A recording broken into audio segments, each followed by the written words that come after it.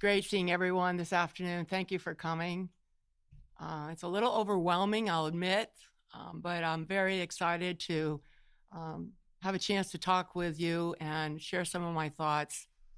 About 39 years ago, I called my father to tell him I was leaving Ohio State to take the Stanford coaching job. I wasn't completely honest because I told him I was thinking about taking the Stanford job.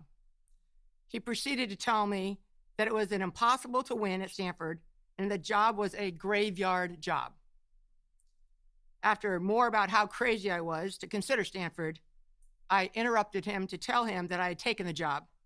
He hung up the phone and told my mother she will be unemployed, coming home, living with us in 3 months. As a young and upcoming coach, I left a great job and team at Ohio State to prove something to myself. To win at Stanford with the strict academic requirements is the ultimate challenge. When I met Assistant Dean of Admissions, John Bonnell, he told me straight up, Tara, your recruits need to be able to jump through the same academic hoops as other admits. I remember thinking, John, I need recruits who can put it through the hoop. My father was right about one thing. The Stanford job involved digging, but instead of a graveyard job, it has been a gold mine job. My 38 years as the head coach of Stanford University women's basketball team have been nothing short of magical. Stanford is a beautiful place with incredible people. The strength of Stanford is unwavering commitment to excellence. At Stanford, the term student athlete isn't an oxymoron. What other basketball coach has Carolyn Bertozzi, a Nobel Prize winning chemist, in their locker room for a game? Where else would a star player, Chiney Ogwumike, have a former Secretary of State, Condoleezza Rice, as an advisor? How fortunate are we to have Middle East correspondent Janine Zakaria do directed reading with a player so they could represent their country in summer competition? Who else has world-renowned happiness professor Fred Luskin meet with their team weekly developing mindfulness training? When our team and I needed help with leadership, I turned to the #1 business school in the country at Stanford and former Dean of Admissions, Kirsten Moss. She did customized leadership sessions with our team, coaches, and me. The S in Stanford is for special. Thank you to all our great faculty for your brilliance, dedication, and accessibility to our student athletes. I'm proud of the championships we have won and how we have built a great tradition. What brings me the most satisfaction, however, is to see the transformation of the young women on our team, both on and off the court.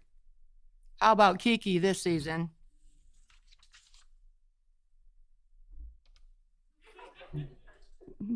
Off the court, young, unsure women become steady, confident leaders.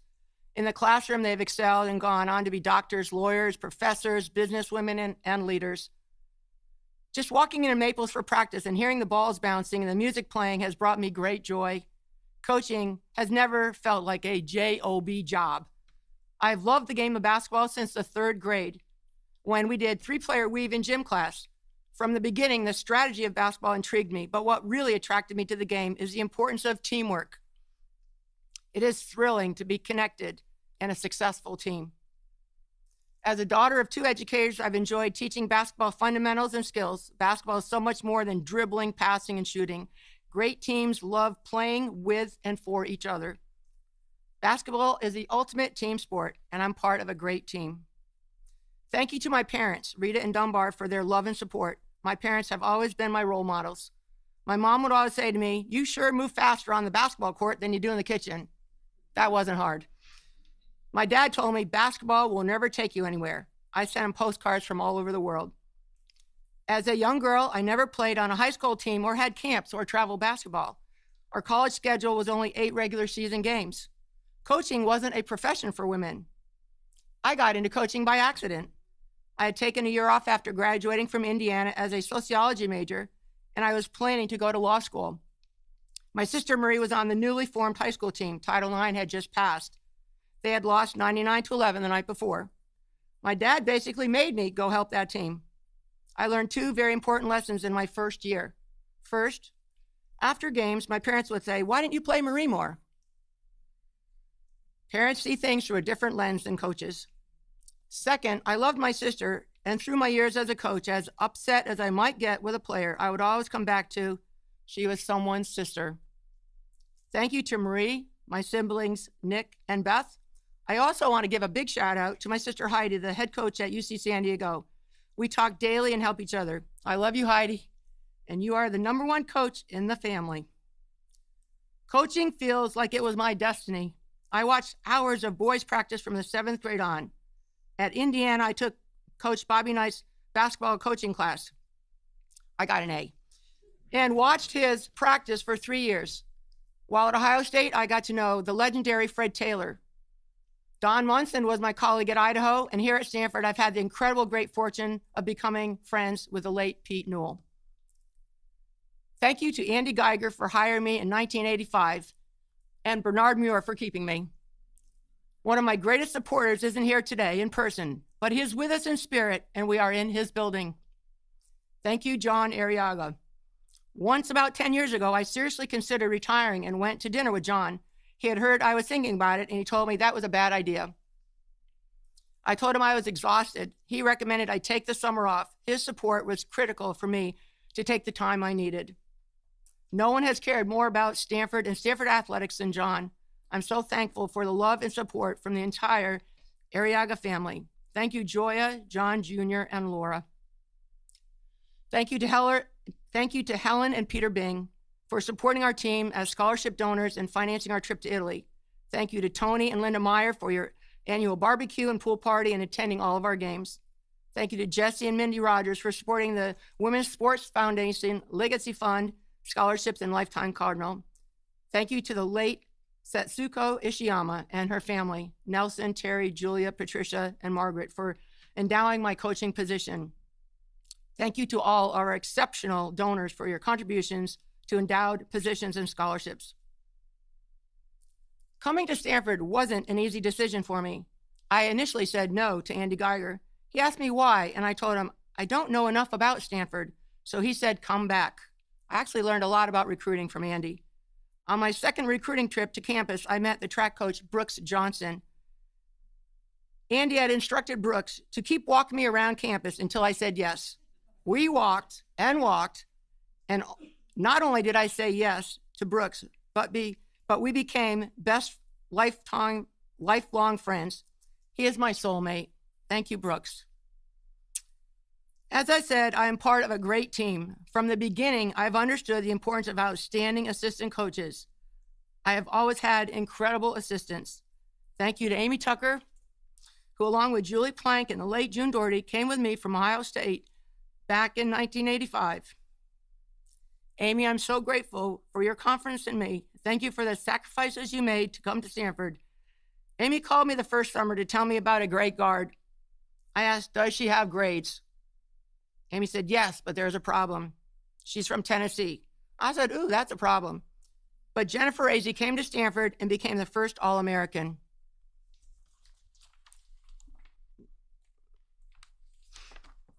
When I took a year off to coach the Olympic team in 1996, Amy took over as the head coach. She coached the team for an undefeated Pac-12 championship and Final Four. She has the best winning percentage at Stanford. Thank you to Associate Head Coach Kate Pay. I love working with you. Kate is a phenomenal coach. She is knowledgeable, an excellent communicator, and totally invested in Stanford. Thank you to Katie Stedding. I'm so thankful for your loyalty and hard work. Katie was our first player to sign at Stanford. She was a key to our 1990 championship, along with being a member of the 1996 Olympic team. Thank you to Tempe Brown for coming back this season. I appreciate your calm, mature demeanor and how you always would check to make sure I was wearing matching shoes. Thank you, Bird. Erica McCall for joining our staff this season after a wonderful pro career. I have enjoyed working with you as much as I enjoyed coaching you. You are the quintessential coach. Thank you to my sport administrator, Heather Owen, our basketball staff, Eileen Roach, Jeanette Poland, Casey Spinetti, Brian Shank, Caitlin Knox, John Cantalupe, and Aaron Poindexter McCann. Working with our coaches and staff has been a highlight of my time at Stanford. I have thoroughly enjoyed the opportunity to plan, strategize, argue, lots of my ideas get shot down, and laugh with such great colleagues. Thank you for making work so much fun. I would be remiss if I didn't recognize the women's basketball coaches, sorority, and fraternity for their friendship and competition. Thank you to the giants of our game who I have admired: Pat Summitt, Jody Conrad, Gino Ariema, Seal Berry, Andy Landers, Muffet McGraw, Nancy Darsh, Kim Mulkey, Lisa Bluter, and Dawn Staley. I also want to thank the other coaches at Stanford who I've learned from and cheered for. When I first came to Stanford, it was very intimidating to be in the company of people like Dick Gould, 17 NCAA championships, Bill Walsh, Skip Kenny, but in fact, they were welcoming, helpful, and supportive. Once I was walking into the athletic department following 5-time NCAA champion Dante Dedamonte, I thought to myself, if he can do it, I can do it. We did win a couple of championships, and later, in the same spot, I met Sadao Hadama, who had coached the gymnastics team. And I said to Sadao, what got into you winning? He said, Tara, I said to myself, if you can do it, I can do it. Working and learning alongside great coaches and great people like Mike Montgomery, Trent Johnson, Johnny Dawkins, Tyrone Willingham, Jim, who has it better than us, Harbaugh, David Shaw, John Dunning, Mark Marquis, Greg Meehan, Ann Walker, John Tanner, Luli Frew, just to name a few, has been inspiring. Thank you all for your support and encouragement. Another joy of working at Stanford has been watching and getting to know the accomplished student athletes in other sports. Once during a rainy winter week, a young man asked me if he could putt on the side of the court. You guessed it, Tiger Woods. During the pandemic, I got to swim in a lane between Olympians Simone Manuel and Katie Ledecky. Talk about humbling. I've rebounded for Mark Madsen and led Andrew Luck and Christian McCaffrey and the football team onto the field as their guest coach. Most importantly, I want to thank all of the women I have coached at Stanford. I admire and respect the dedication that our student athletes have to excellence in the classroom and on the court. As their coach, I have aspired to help each player get to a place they couldn't get on their own. I've wanted to be a coach that I would want to play for.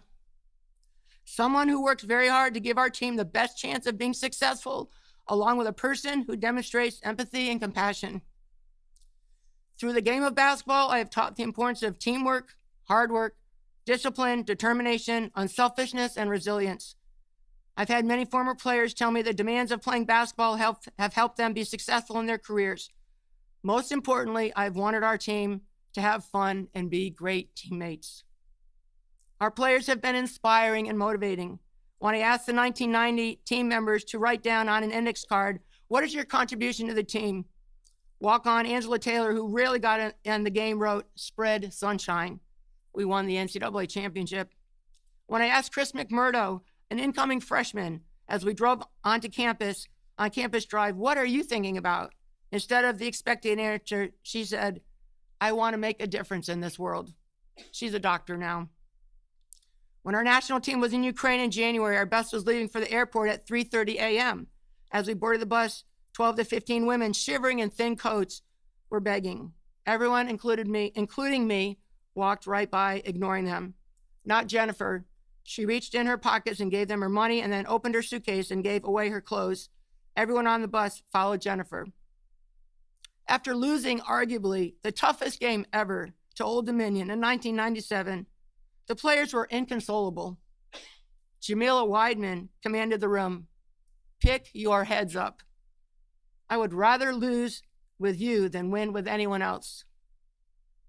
Later, after a very tough loss to UConn in the national title game, Jane Appel emotionally told me she didn't want to take her uniform off because she knew she would never put it on again. I have so many stories of how the people I have coached have motivated me, influenced, and inspired me. I have learned so much from each player. I'm eternally grateful for having them in my life. I am incredibly proud of the Stanford sisterhood. We've had real sisters. Carly could find Bonnie open anywhere on the court. Nneka was another coach for Chennai, and Lexi and Lacey competed daily. In tough games, the sisterhood is a key to victory. It was very exciting this season to win 3 overtime games. I don't think we've ever had 3 before. And see how hard everyone was playing for each other. Yes, the championship years are on the wall in Maples, but what I see when I look up there is Kiki high-fiving Cam, Jennifer and Sonia leaving the court, arms around each other, Candace hugging me, and Nneka embracing Roz. It is the friendships that we have that makes it so special. It has been an honor and a pleasure to be part of these women's lives. My goal has been to be a teacher, mentor, confidant, and eventually a lifetime friend for them. I have grieved at funerals of parents and former players. I have celebrated at weddings. When children are born, I've been called within the hour, or I talked my way into the hospital to see mother and newborn. As John Poland said to me when recruiting Jeanette, Tara, we are family. Thank you, fans and the Stanford Fast Break Club. Our fans are fantastic. It's been thrilling to see the attendance at our games go from being able to count on my fingers and toes the number of people in the gym to sold out Maples. I will be sitting up with you next season cheering for our team.